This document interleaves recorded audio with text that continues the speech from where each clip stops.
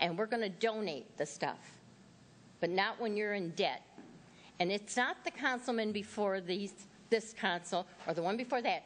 We're going to go back 10 years, 12 years. When I moved into the city 32 years ago, I noticed things going wrong on the council. They were so far in debt and money was being spent left and right and so many lawsuits.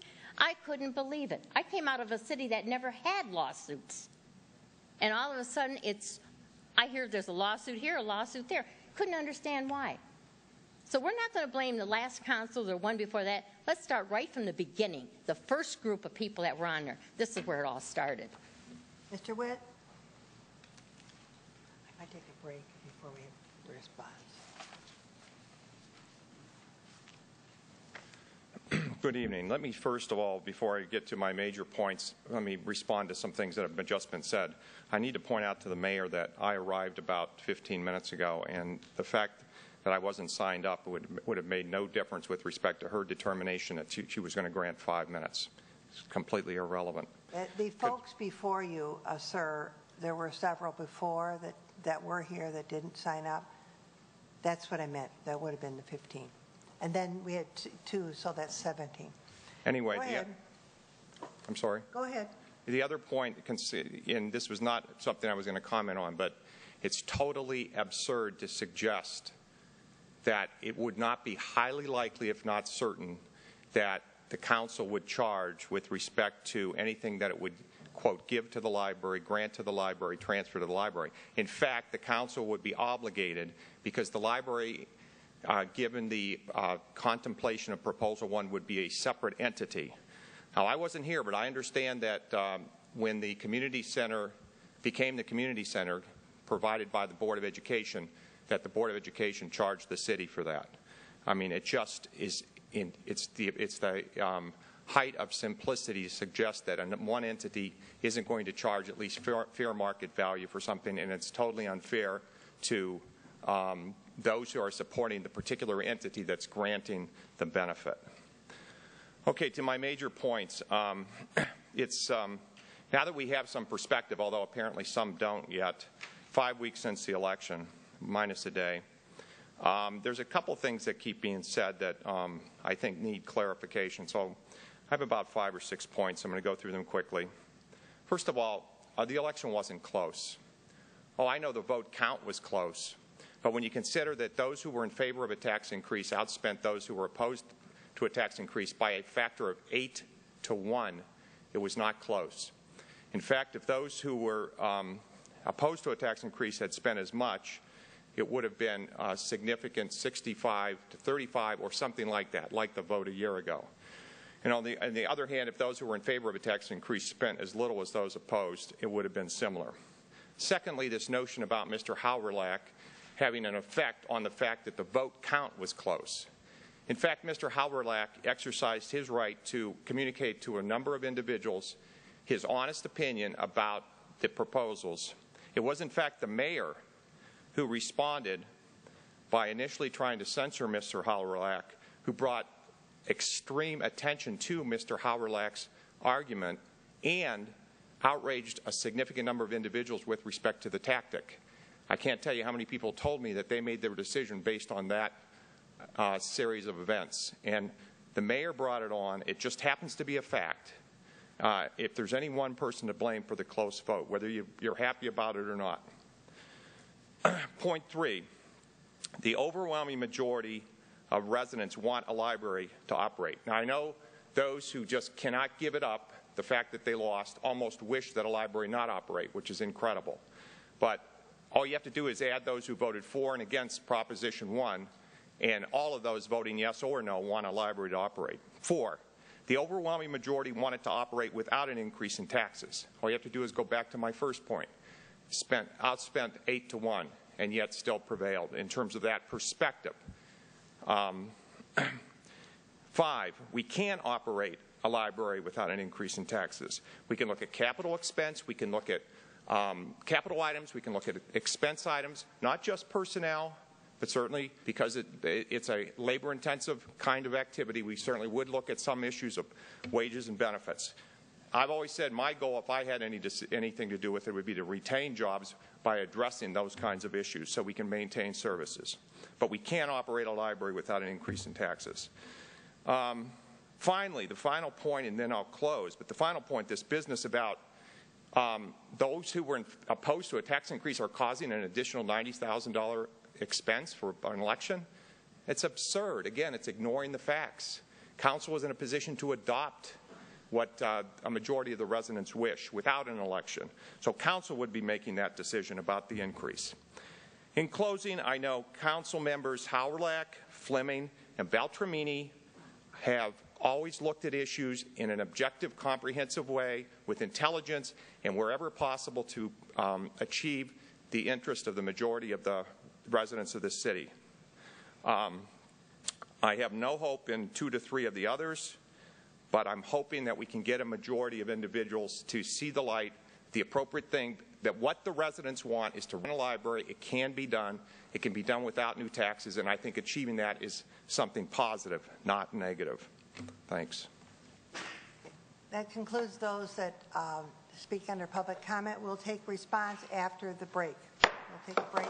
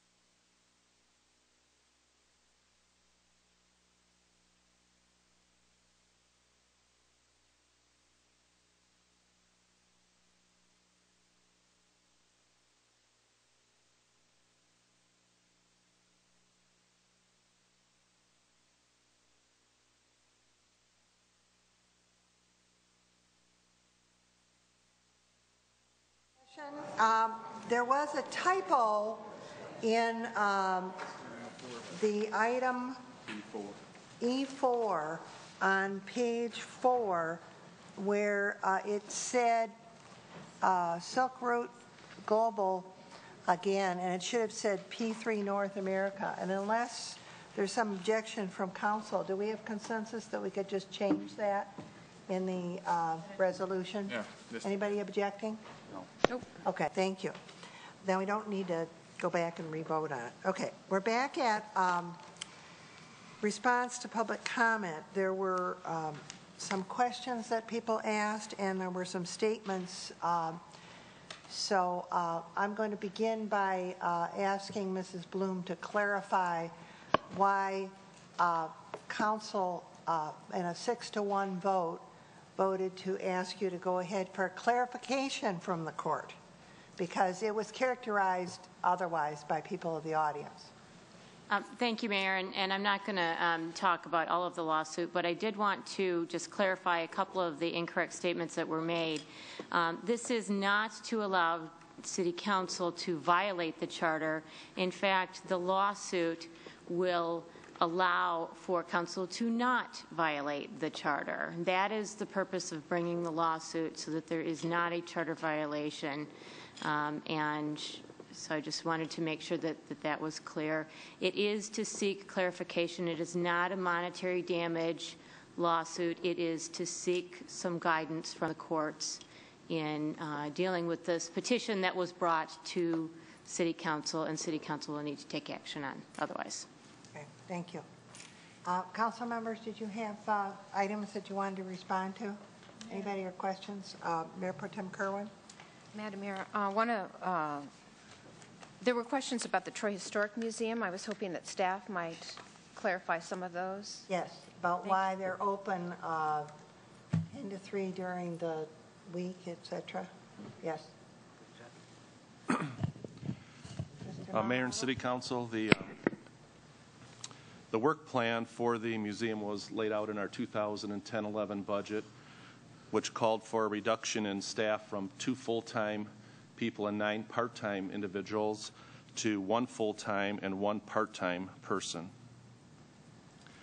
The director has probably been put in more than 40 hours a week, working on getting grants, working with the Historical Society to take this to a level next year where they are not funded at all, to get them so they are able to raise funds and put programs together so they could be operate on their own. To date, they have received a $40,000 Kresge grant, and the hours of operation are correct. They are geared towards the students because that is a revenue generator for the museum, one of their biggest revenue generators. That's why they're open during those hours. The other time is spent on working with the Historical Society, trying to obtain grants and other program planning when you have 1 person and 1 part-time person. And even to do what they have to do right now is more work than that would call for. Okay. Mayor Pro Tem Kerwin, do you have something else? Well, there was a narrative that was coming from many of people no longer here now, I see, but members of Troy Citizen United and others who'd established a new narrative in which they characterize approval of the budget as a vote against the library.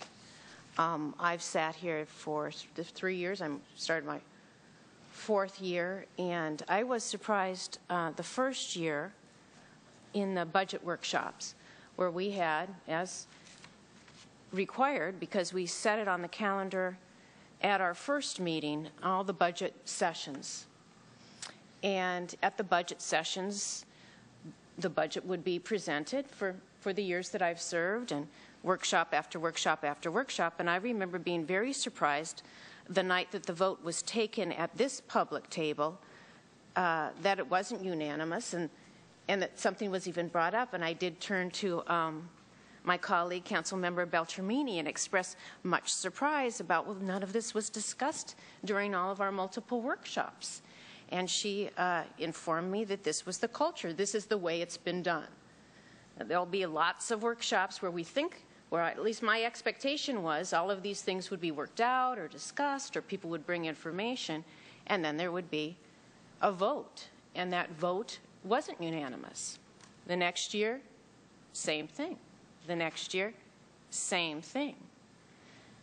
And I'd be curious to go back and see when the last time there was a unanimous vote on the budget. But the vote that came before us was not a close the library vote.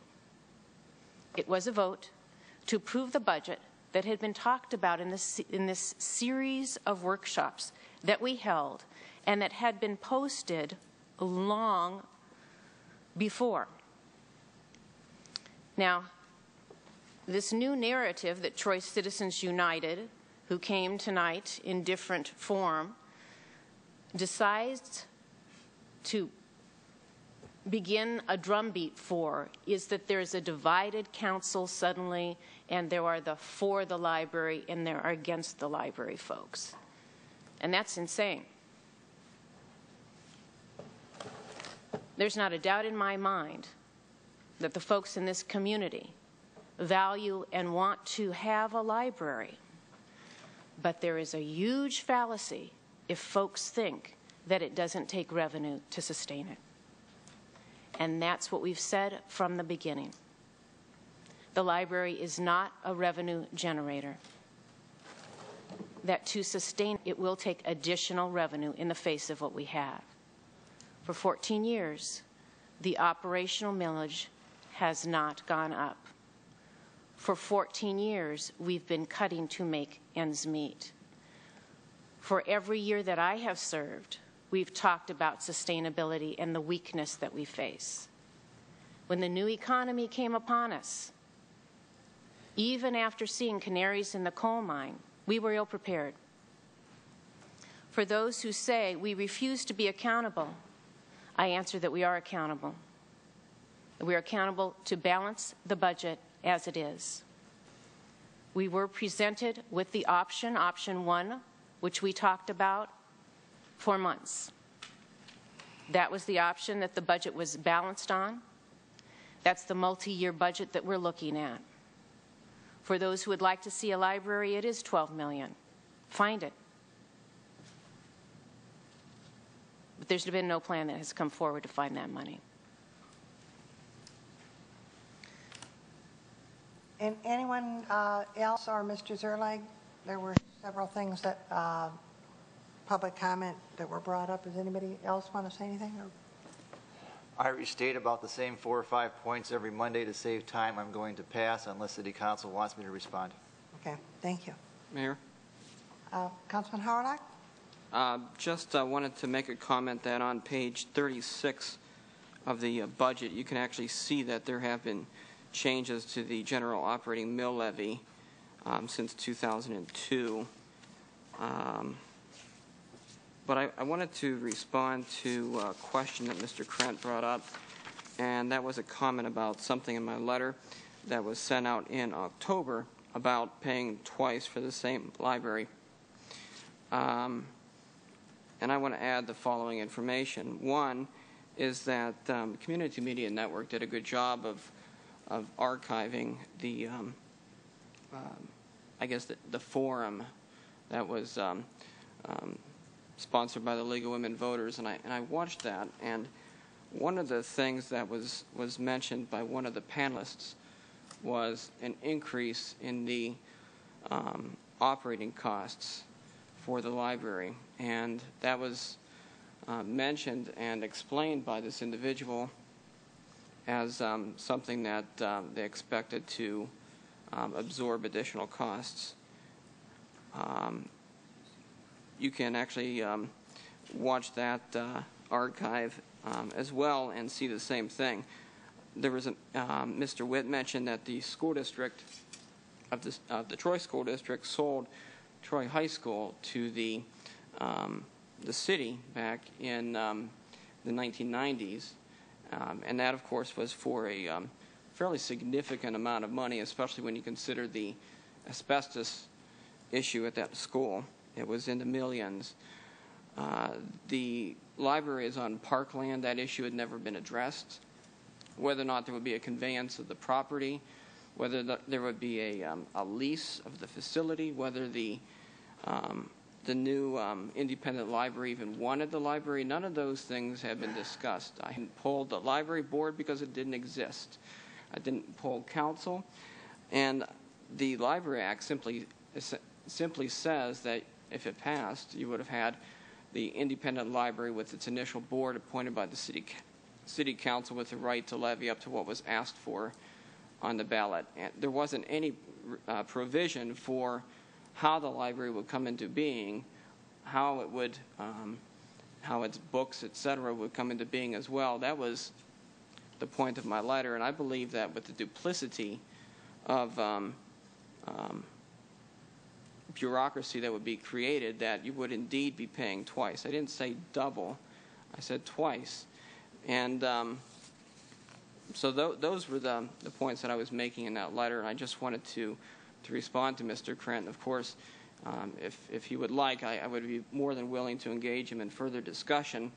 I have a feeling at some point we're going to agree to disagree on some of these points, but I appreciate your politely bringing that up, and if you would like to discuss that further with me, I'm willing to do so. Anyone else? Madam Mayor? Councilman Beltrame? There was a question about how long Beaumont is going to use our property to get to their facilities, and I did not use my time here to pull up that contract. I do know that we signed an easement and use agreement with them. How long is that going to carry on? Do we know? Can we look it up and have an answer by next week? Or next week? Right now.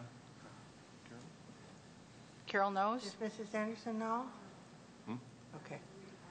It was just, Mayor and City Council, the last agreement was just brought to you several months ago. I'm not sure, I know it was at least for a year. It's, they do utilize a part of the parking lot which is not used normally by the general public. They pay $15,000 a year for rental of that, which goes towards any maintenance, whatever that may go towards that. I know it's been probably 3 years or so that they've been using it.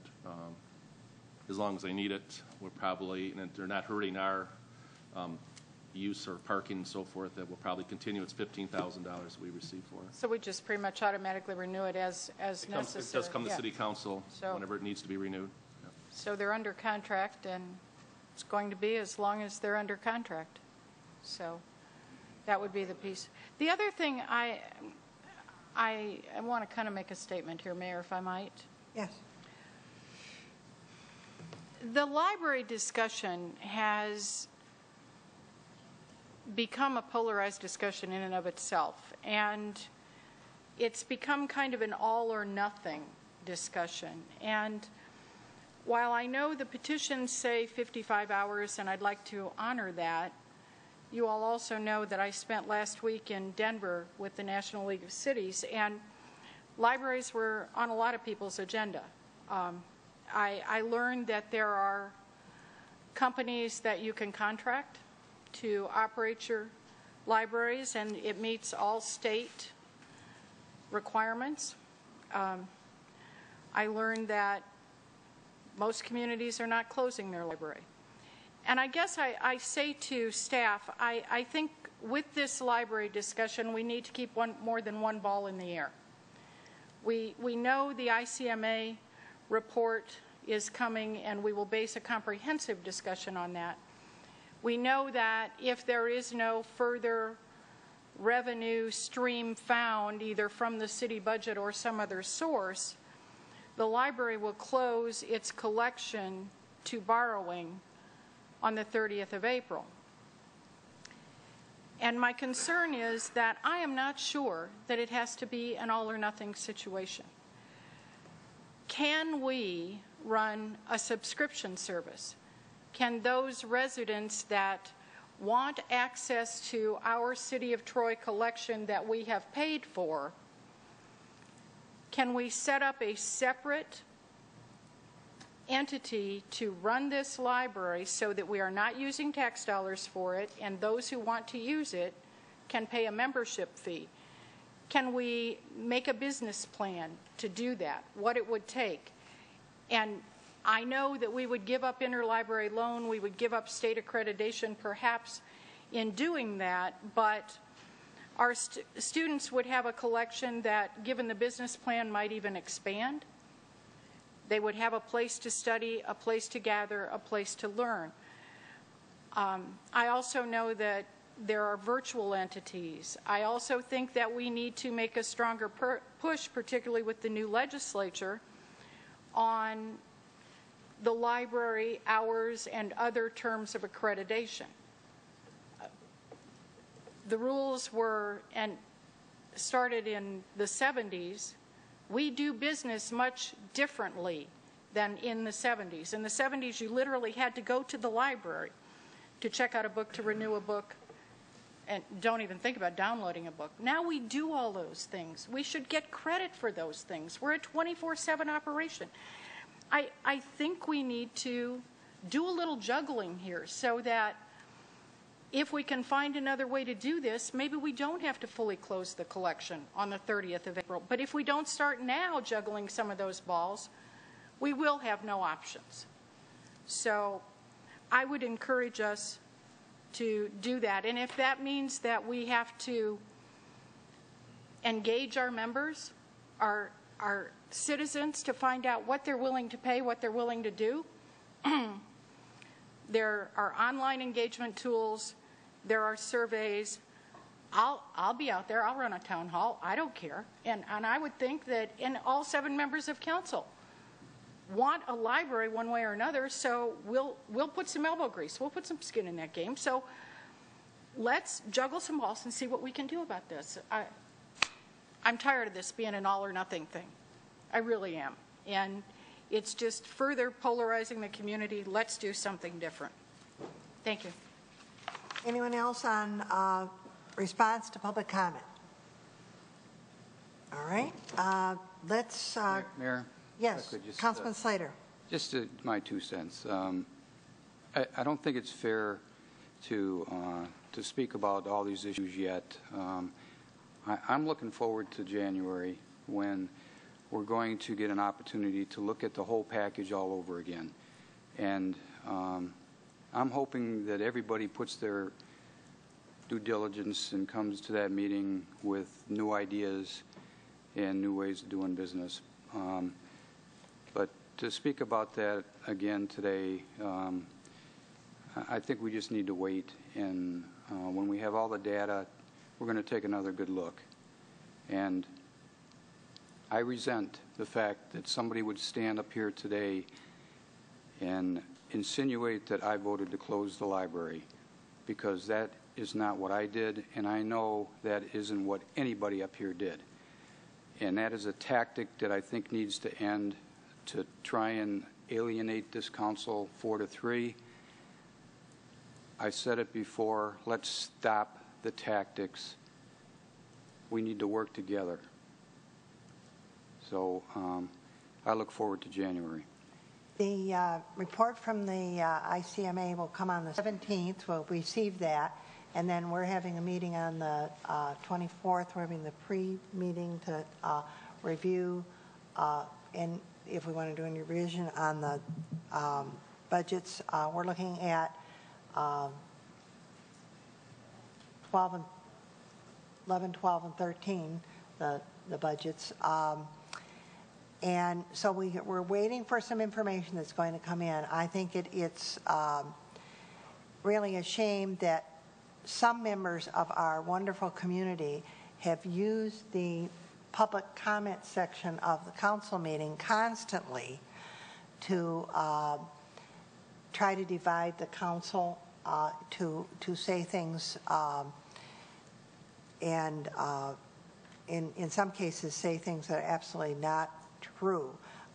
For example, the lawsuit that was filed for clarification information that council is needed before we make a decision, and the vote was 6-1 on that, to ask for that clarification from the court. But you heard the speakers tonight make it look like it was something else that it wasn't.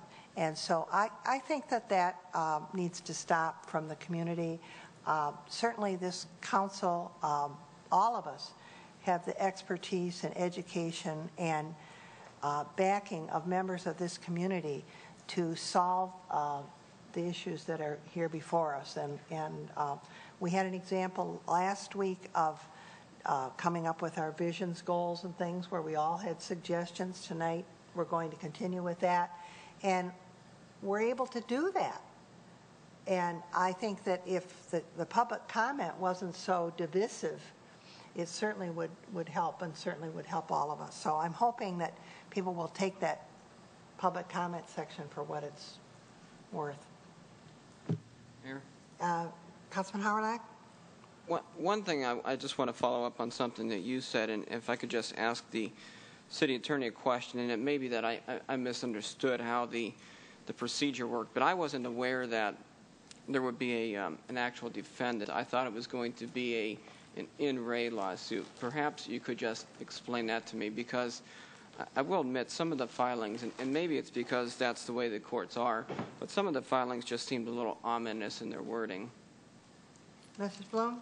Mayor, it was certainly, sure, it would have been nice if we could have just done an in-re. That was not possible. There had to be a named defendant, especially because we were going forward. Mr. Kempen was the person who did turn in the signatures. He was the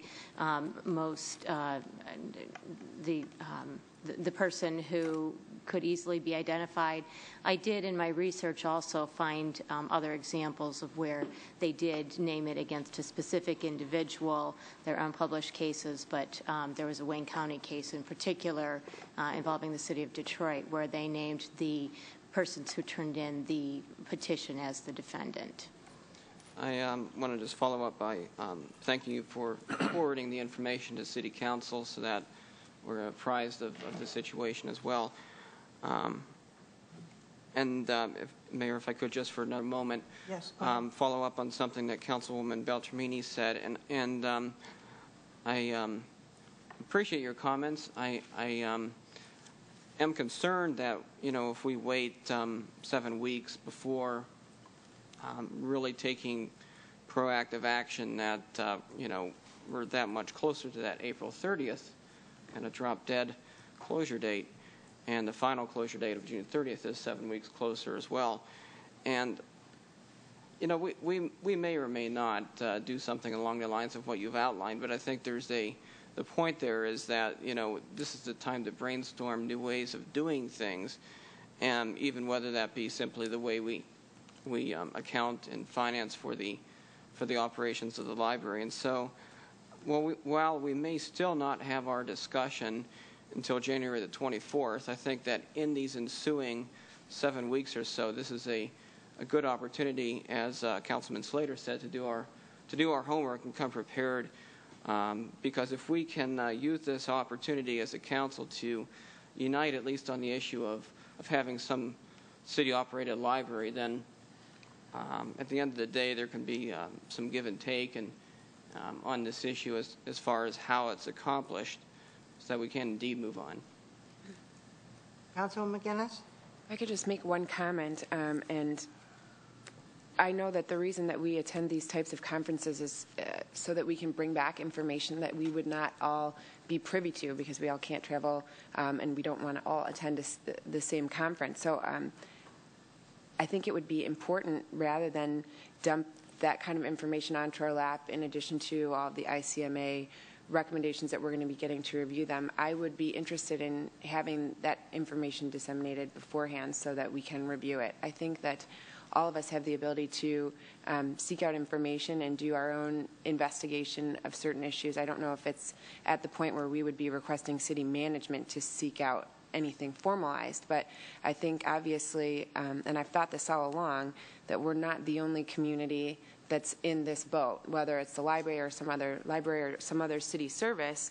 I think that it would be doing our whole city a great disservice if we didn't work with other communities that are probably in that same brainstorming mode. So I would prefer that if we've got some of that information that you had access to as a result of attending the conference, if we could either have it disseminated or we could be pointed in the right direction, so that we could all spend the time that we have before the January meeting to at least do a little bit more further investigation. So if at that point we would like the assistance of staff to take on additional responsibilities will at least have had the information given to us rather than just discussed at the meeting here today.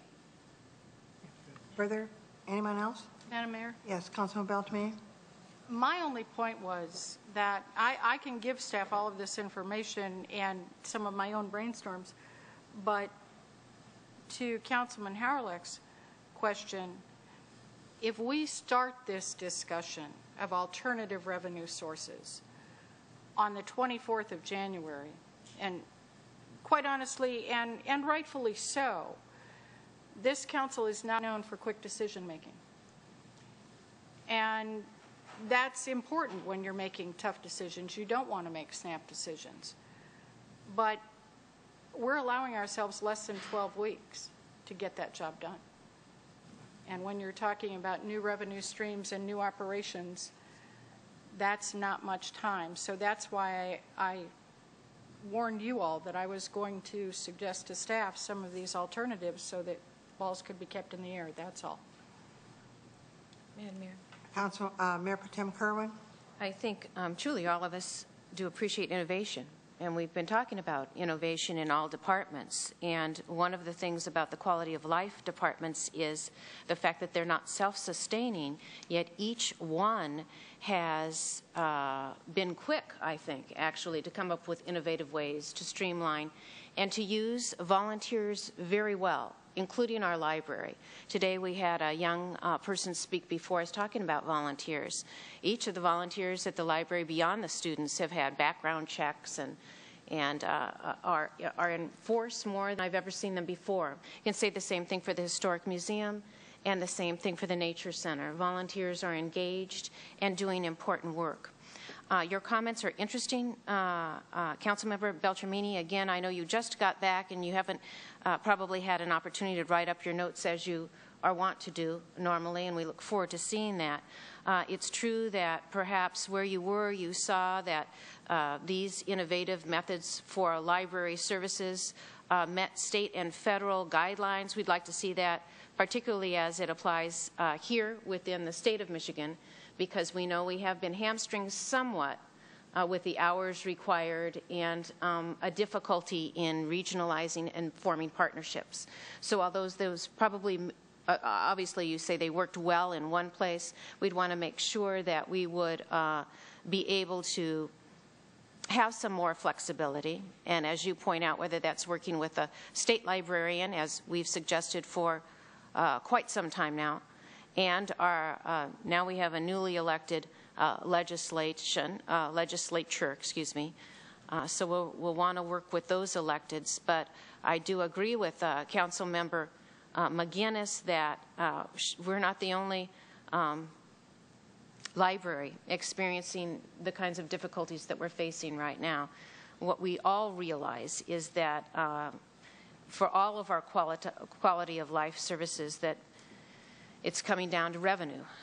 So the revenue stream is going to be a constant. We're not going to be able to cut our way year after year. There was mention even of the top 20. If you just took so much out of the top 20, we could let go all of the top 20 and not be able to continue the library services. So we are doing what we can. Everyone has sacrificed, and will continue to do so as we go forward during these tough economic times. My concern in all this discussion, focusing just on the library, is that I've always tried to focus on the total services that the city provides in looking at the budget and looking at the impact that doing something and not doing something else would impact that total budget. So I'm hopeful when we have the discussions and we talk about the budget that we're going to look at it with that perspective. And that was the perspective that we did when we approved the budget and the rolling budget for the next few years. My concern is, again, that the figures that we keep getting in from the county and the state, that there's going to be less money coming in even that was projected when we set the budget before. So we need to be cognizant of that.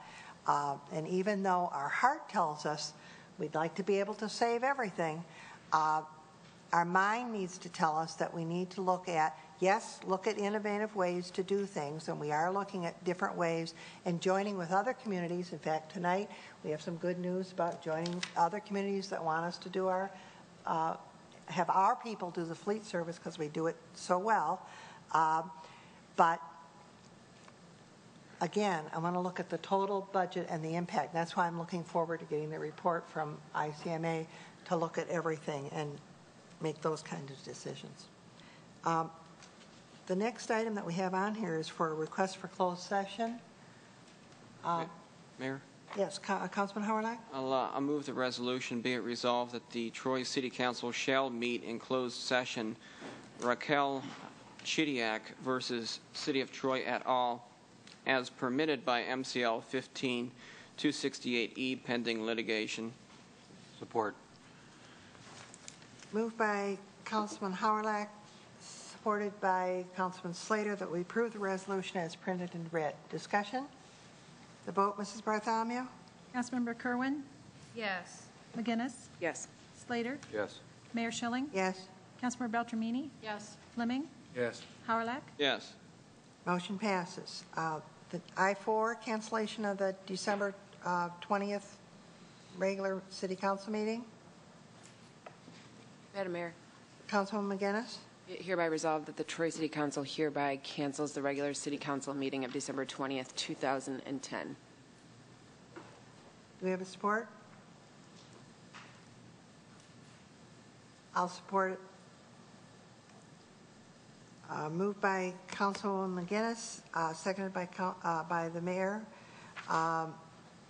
Discussion? The vote, Mrs. Bartholomew? Mayor? Oh, I'm sorry. Sorry. Councilman Howard? I guess I'm kind of ambivalent on it. The only concern that I have, and I should say the primary concern that I have, is the kind of the on-again, off-again schedule that we appear to be developing.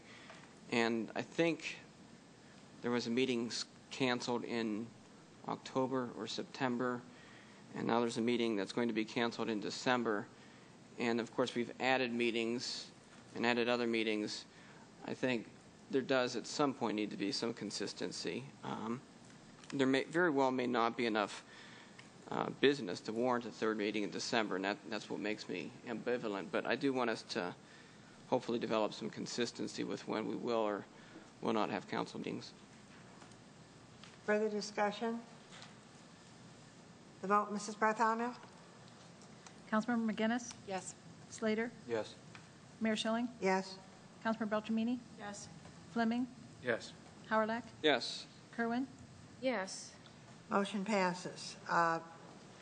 I-5 is the 2010-11 budget document, budget amendment number 1. Madam Mayor, Mayor Pro Tem. resolve that Troy City Council hereby approves the 2010-11 budget amendment number 1 as submitted, a copy of which shall be attached to the original minutes of this meeting. Support. Moved by Mayor Pro Tem Kerwin, seconded by Councilwoman Beltramini, that we approve the resolution as printed and read. Discussion? The vote, Mrs. Bartholomew? Councilmember Slater? Yes. Mayor Schilling? Yes. Councilmember Beltramini? Yes. Fleming? Yes. Howrlack? Yes. Kerwin? Yes. McGinnis? Yes. Motion passes. I-6 is the bid waiver, Michigan Cat Mini Excavator. Madam Mayor, Mayor Pro Tem Kerwin. whereas Michigan Cat of Shelby Township has been providing for the rental of a Cat 304 CCR for the last 7 months to complete a manhole rebuilding project in the southeastern Oakland County Sanitary Sewer District, whereas it is desirable to continue to use the mini excavator to complete other rehabilitation projects in the Section 35 water main replacement project and the Evergreen Farmington Sanitary Sewerage District, and whereas due to the excavator's ease of use and being less intrusive to the surrounding area, the time frame to retap a resident's water service is shortened.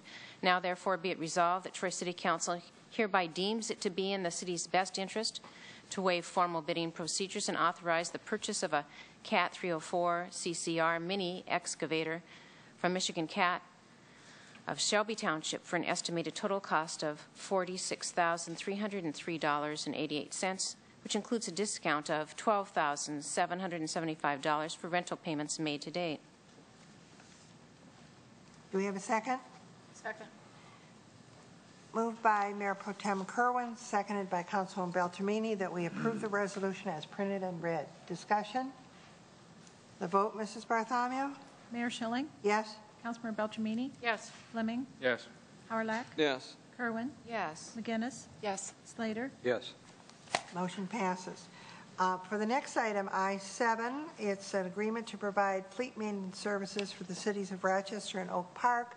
I'm going to call on Mr. Zerlag, who wants to make an introduction of a... Yes, I'd like to introduce the city manager for the city of Rochester, Mr. James Vitrano. And James is a very forward-thinking city manager. We all realize that one of the elements for sustainability is consolidation with other municipalities to achieve an economy of scale to deliver high-quality services. In fact, it's our favorite option that we have out of this slate. And tonight you had before you an agreement to provide fleet maintenance services for both the cities of Rochester and Oak Park. James.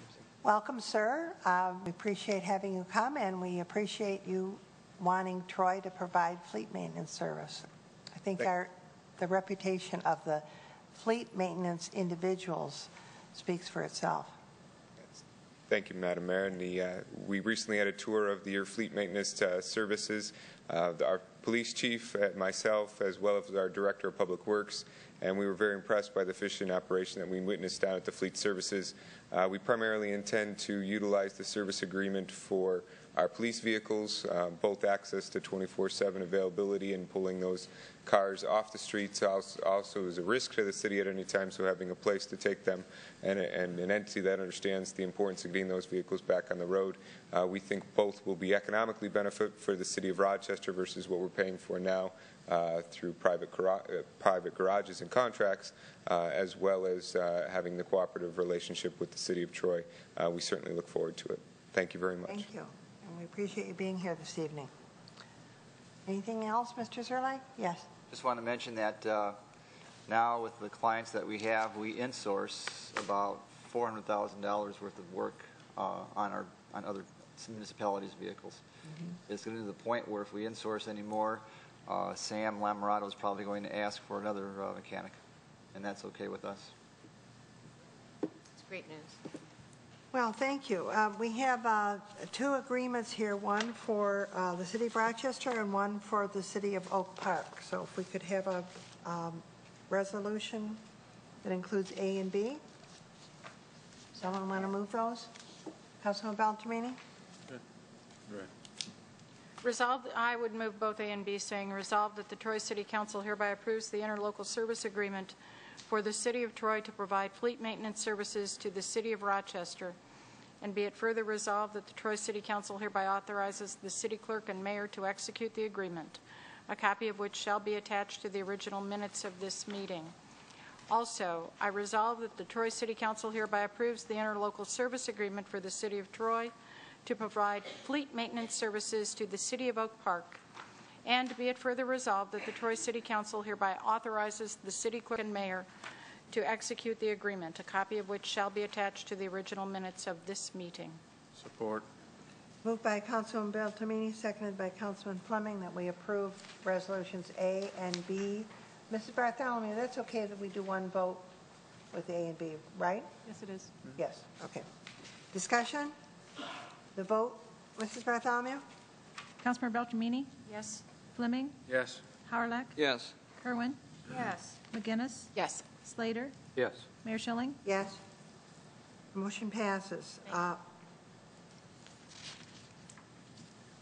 The consent agenda. Does council have any items they want to have exempted? Mayor, Councilman Howrlack? that would be J4C and J4D. Any others? Okay, could we have a resolution that includes all items except J4C and J4D? Mayor, Councilman Howrlack? Resolved that the Troy City Council hereby approves all items on the consent agenda as presented, with the exception of items J4C, J4, and J4D, which shall be considered after consent agenda items as printed. Good. Moved by Councilman Howrelack, seconded by Councilman Fleming, that we approve all the consent agenda items with this vote except J4C and J4D. That'll be considered after the vote. Mayor? Councilman Howrelack? Not a major issue, but this is why I stopped for a second reading the resolution, but I just noticed that we're using I items in the resolution and the title, so we might want to change that in the future. Yes, thank you. Mrs. Bartholomew, the vote? Councilmember Fleming? Yes. Howrelack? Yes. Kerwin? Yes. McGinnis? Yes. Slater? Yes. Mayor Schilling? Yes. Councilmember Beltramini? Yes. Councilman Howrelack, you asked, motion passes. You asked for J4C and D? Yes, Mayor, if we could take them individually, I would appreciate Okay. that. Yes, J4C? My comment on J4C is I simply wanted the opportunity to vote against it. As you folks know that, well, you may know that I have, at this point, not reached the level of comfort with the use of tasers in police forces, which is, it's still a rather controversial thing. I think that with that, the chief and I may very well, in meeting, may very well eventually change my mind, but at this point, I'm just not at that comfort level, and that's all. Okay. I wanted to pull that out. All right. Would someone else like to move J4C then? Mayor. Councilman Slater? Go ahead. You do it. You know about this. Councilman Slater, go ahead, and then I'll give her the second.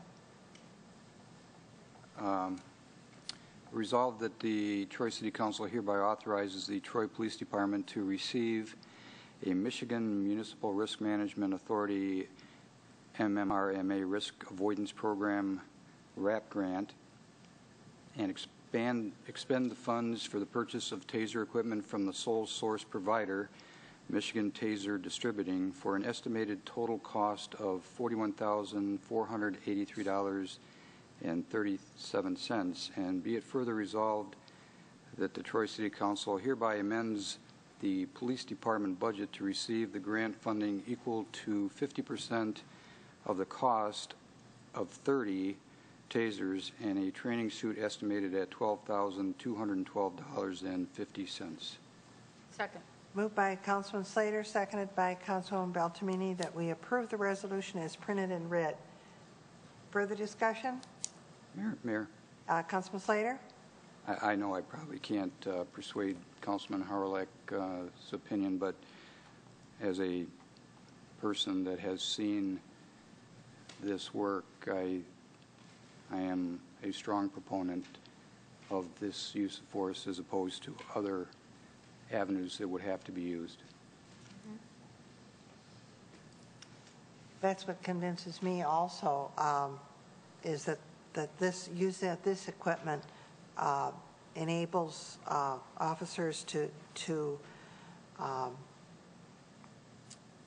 provide the service that they need to without using other equipment. And I know that it's still, in some people's minds, still equipment that they're not fully supporting at this point. But I'm hopeful that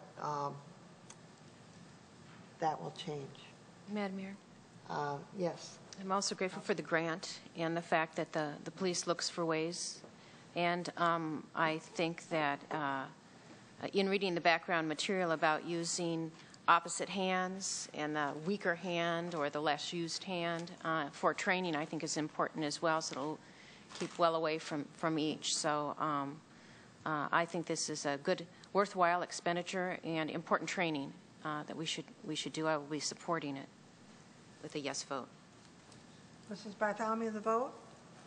Councilmember Howrelack? No. Kerwin? Yes.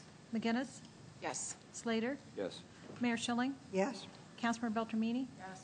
Fleming, Yes. J4D, Councilman Howard, you asked for this one? Yes, Mayor, just a quick question. With our previous contract, what were we paying, if I could ask management? Do you know, Mark?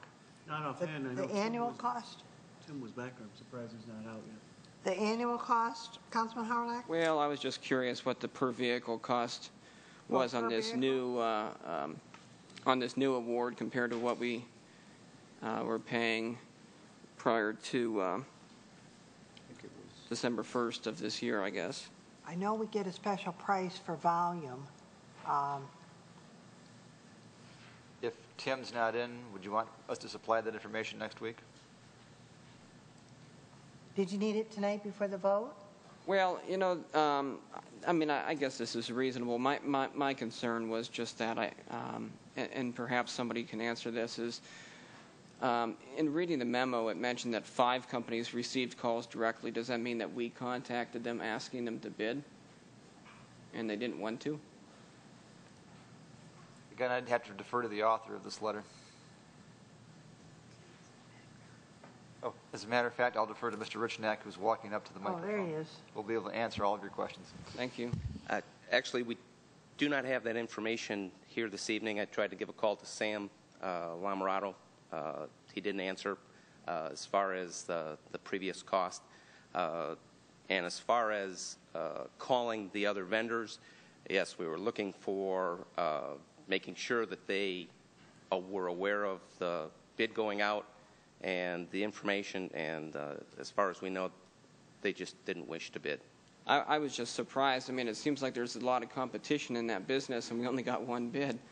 And I think that, part of that situation, we had contractors before, or contracts before, with one vendor and a backup vendor. And I have the feeling, based on some conversation that Sam and I had a while ago, that what happened when we have 5 vendors out there, that it diluted some of their revenue, and they were expecting more of that batch, and that we feel is a contribution to why some of them didn't bid. Thank you. Mayor? Thank you. Mayor? Yes, Councilman Slater? I have a recollection a couple, 3 years ago of it being $3.75. And I think it would probably have been close to that. So I think maybe it's up 30 cents, something like that. 10%, yeah. That, Okay. Someone want to move this resolution? Mayor, I will. Councilman Howard? Mayor, I will move the resolution to award the sole award bidder vehicle wash services as printed on the agenda. Support. Moved by Councilman Howard, seconded by Mayor Pro Tem Kerwin, that we approve the resolution as printed. Discussion? The vote, Mrs. Bartholomew? Councilmember Kerwin, Yes. McGinnis, Yes. Slater, yes. Mayor Schilling, Yes. Councilmember Beltramini, Yes. Fleming, Yes. Howard, Yes. Motion passes. Memorandums and future council agendas come before council comments. I want to comment about the memo that's in the agenda and that will come to us at another time about the El Otero Solar House. At this point, I think that it is important for when the original agreement came forward and we were accepting the house to be on city property, it was assumed that the house would be was built to the standards that it could sustain itself. That's what it was sold as. We found out that it isn't. Therefore, I think it's incumbent upon the folks at Lawrence Tech to take care of the matter rather than having us accept the responsibility of it on our property. I don't know how the others feel about it, but that's my feeling about it. We'd welcome comment. If anyone else wants to comment, it's going to come as a council item at the next meeting? I believe so. Mr. Miller, I believe, has spoken to Lawrence Tech on this matter as well. Mark, is that correct? Yes. Any Do they have update? a reaction? No reaction at this time. Okay. They probably want us to pay for everything, but. Mayor? Yes, Councilman Sider? I think there was a comment tonight that somebody talked to them and said that they had sold it to Troy. There's no truth to that. Does I have to defer to Mr. Miller or Mr. Lamorato on this matter. I assume there's no truth to that? No, there's no truth to that. That we have had an I'm agreement. having trouble hearing tonight. I Oh, don't know I'm if it's the sorry. mics or the. There has been a draft agreement, and you have not accepted ownership of it as city Right. council at this time. Okay. Mayor? Yes, Councilman Howard? I think staff did an excellent job in laying out the problems and the solutions, and I think that I completely agree with those three options that they drafted. I agree. Anybody else? Okay. Agree.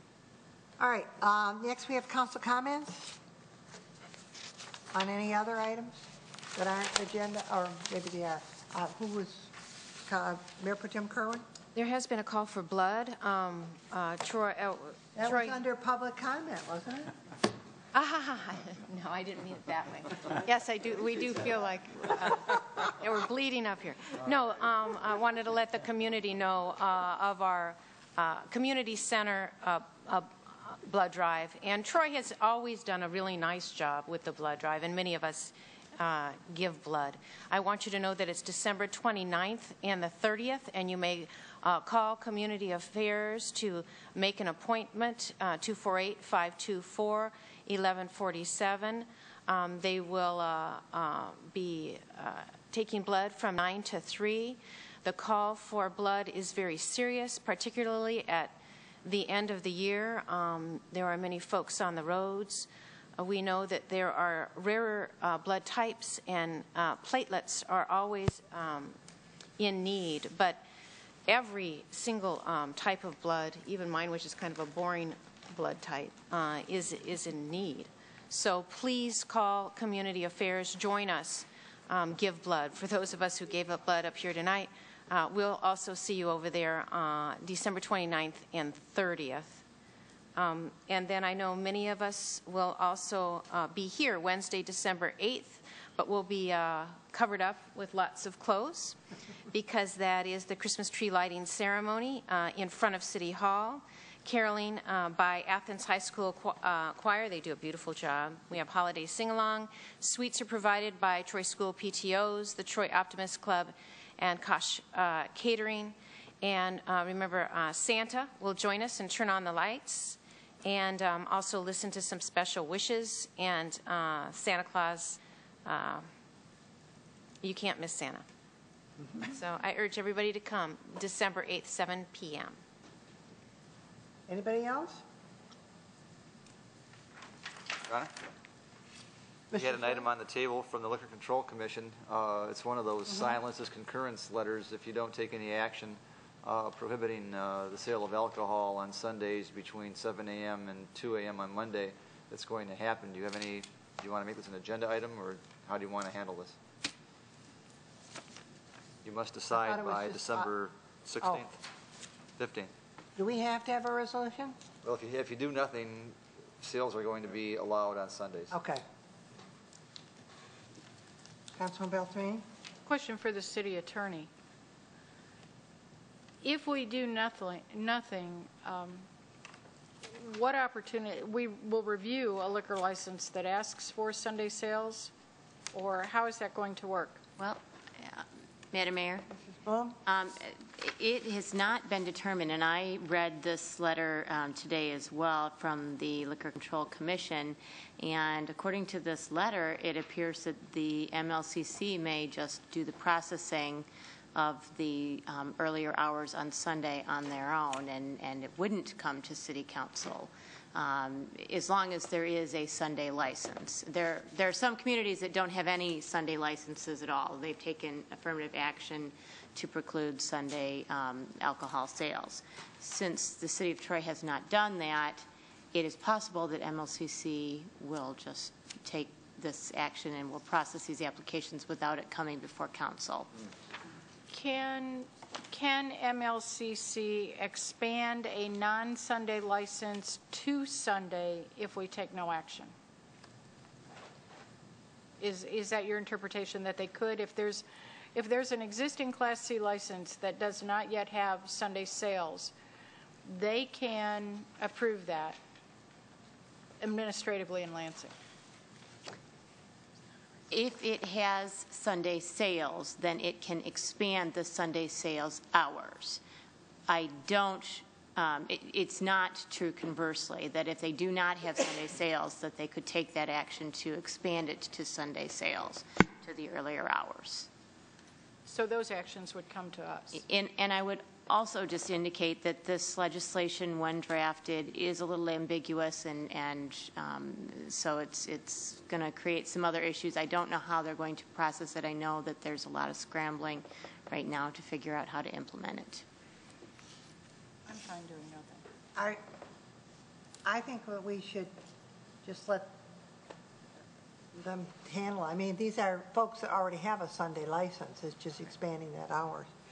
I need to ask a question on the study item. I know that it was added on, but there's a resolution and we can't have a vote when we're in the study session. So I don't know how other council members feel, but since reading all the data and everything, I'd like to have the resolution voted on here, and then if people have questions, they could ask maybe in the study session further. Mr. Zerling? I spoke with our crack parliamentarian, our city clerk, Tony Bartholomew, and asked that precise question, and that being, can city council have the study item and then subsequently pass a resolution? And the answer is yes. There's nothing in your rules that prohibit you from having a study session and advancing a resolution. But if you want to have a resolution in lieu, and then talk about it, whatever you want to do is up to you. Okay. My reason in wanting to have a resolution here is that I think there was enough information provided and people had a chance to think about it. I'd like us to spend our time in the study session working on the vision and goals and not go over all of the slides. I mean, I know you put in work on getting it prepared for us, but I think we all, at least I feel, have already studied it enough. I don't know how others feel. Madam Mayor? Councilman Beltrame? Back to my experiences of last week. I don't disagree with you that I have no problem with this resolution.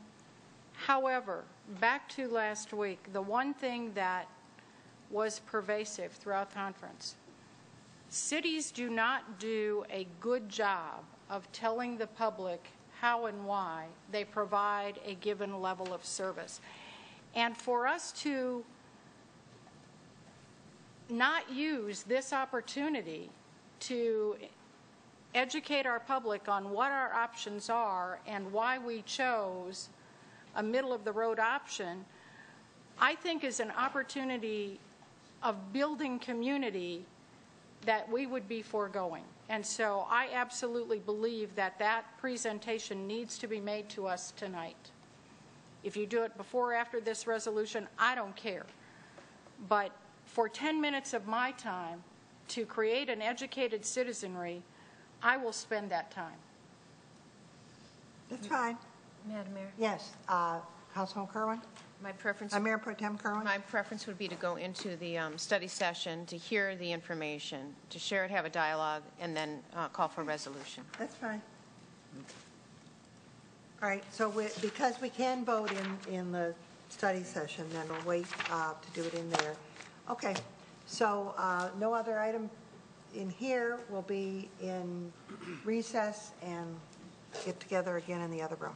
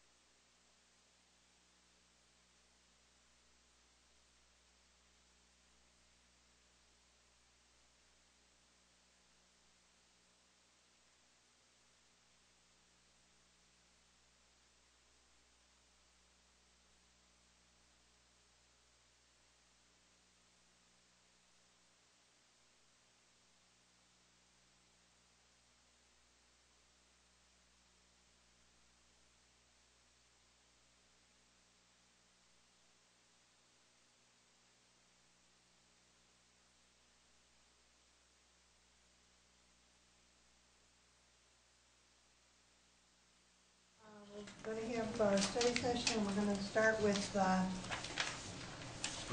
snow, ice and snow control policy. Mr. Zerline? Thank you, Your Honor, and members of council. What brought this to a head is that beginning next year in our 3-year budget, the city of Troy is no longer going to take care of the county roads in terms of snow and ice control in the city of Troy, because we have a history of subsidizing the county to reach our high standard of service, which essentially is having bare pavement within 24 hours after a 4-inch snowfall. And one of the reasons that we're not going to be able to take care of the county roads is that we're going to be laying off, unfortunately, 10 people in the Streets and Drainage Department of Public Works. This year, we have a contract with RCOC, the Road Commission for Oakland County, for all of their county roads, and those roads consist of Adams Road, Big Beaver, Crooks, Quinder, John R., Livernois, Long Lake, Maple, and South Boulevard. The other about 250 miles of roads are maintained by the City of Troy. Most of those roads are local roads, and we budgeted about $250,000. That is a revenue from the county to take care of their roads. So we were faced with a number of options, which means essentially that you're faced with a number of options. The first is that we could maintain our high level of service until the Oakland County money runs out, and then go to a lower level of service that Oakland County has, and still maintain a high level of service for Troy. That didn't seem to make much sense, because in the example in the cover letter, Tim and his troops would be on Rochester Road. Big Beaver gets about 66,000 cars a day. They would lift their plow up and not plow Big Beaver Road. Over to Dominic Street, that gets about 150 cars a day, and plow Dominic Street. We'd get killed for a policy like that. So we essentially recommend a middle-of-the-road policy to be better than the county's level, but not as good as our level, right from the get-go. We think that'll save money and also be safer in the long run in terms of response time. And Mr. Richnack will explain in detail why we're making this recommendation. Okay. On this slide, if you look here where City of Troy and funding control, why there's a slope there is because we can't say exactly when we would spend that money, but in the past 9 years, sometime between January 15th and February 20th, we've always come to that point. So that's an illustration of that. This table of level of service, if you look down the left-hand column, City of Troy historical level of service, basically we have one road segment that's approximately 6 miles long per truck, and we have a bare pavement. We treated our local roads for the hills, curves, and intersections, which we did today after last night's storm. And then we go to a plowing operation if we have over 4 inches of snow. Beyond that, if there's emergency services requested by our police department, we will go up onto I-75. I'm going to slide over to the Road Commission of Oakland County level of service, all the way to the right. They tell us that it's going to be 3 road segments, so 18 plus miles of road for every truck that they would provide. They would have bare wheel tracks to a 1/4 inch of slush in them, no bare pavement. Our local road, hills, curves, and intersections won't change, with the exception that it's going to be delayed by whatever it takes us to get off the county roads if we're going to only have 1 truck for 3 road segments. So that'll extend that time.